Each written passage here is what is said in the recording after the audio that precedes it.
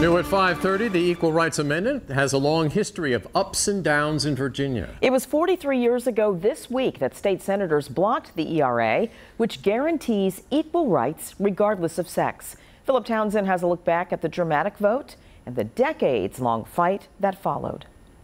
The Equal Rights Amendment was first approved by Congress in 1972, designed to give equal legal rights to all Americans, regardless of sex. But part of the deal, 38 states needed to ratify the amendment within 7 years in order for it to actually appear in the U.S. Constitution. 1980, Virginia was center stage as one of the last states without ratification. Today's vote was in the state Senate. Dave Browdy has the story. The state Senate needed 21 votes in order to pass, and it was expected to happen. Even though legislators were split 2020, Lieutenant Governor Chuck Robb would act as a tiebreaker, giving supporters that critical final vote. The senators ready to vote. But it was another technicality that ended up blocking the amendment in dramatic fashion.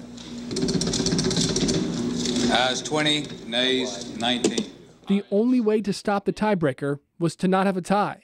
So Republican John Chichester claimed it was a conflict of interest, and he didn't vote. The bottom line was the defeat of the measure.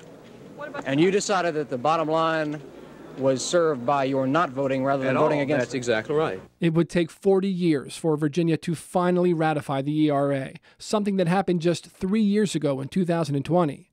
But that 7-year deadline originally imposed by Congress has kept the ERA out of the Constitution to this day. This year, a resolution was introduced to remove that original deadline, but as of Friday, a vote in the U.S. Senate hasn't been scheduled. For 13 News Now, I'm Philip Townsend. Proponents of the ERA say adding it to the Constitution could strengthen the legal basis for combating violence against women, pay inequality, and maternity leave.